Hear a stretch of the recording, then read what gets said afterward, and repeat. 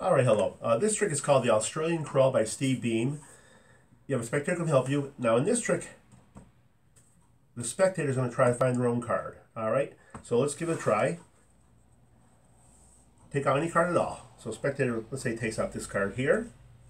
Now this is an impromptu trick, so we're going to place your card, take a look at it, remember it. We're going to place it back in the center.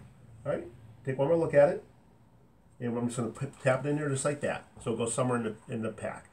But let's give the cards a quick mix here also to make sure your card is lost somewhere. It could be anywhere in the pack right now. Now, like I say, you're going to try to find your own card. So I want you to pull out any two cards in this deck of playing cards, and we're going to add those two cards together.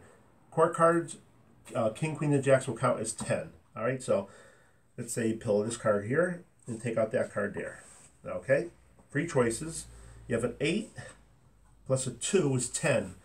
So what I'm going to do is count down 10 cards. All right. So you got 2, 4, 6, 8, 10. Now hopefully your card is in these 10 cards. If it's here, we're not going to get it. But if it's here, we got a chance. In fact, you have a 1 out of 10 chance. But we're going to eliminate these cards one by one by taking the top card, place on the bottom, and getting rid of a card. We're going to keep doing this till we're left with one card. And hopefully the card we're left with is the card that you chose. So, here we go. One card in my hands.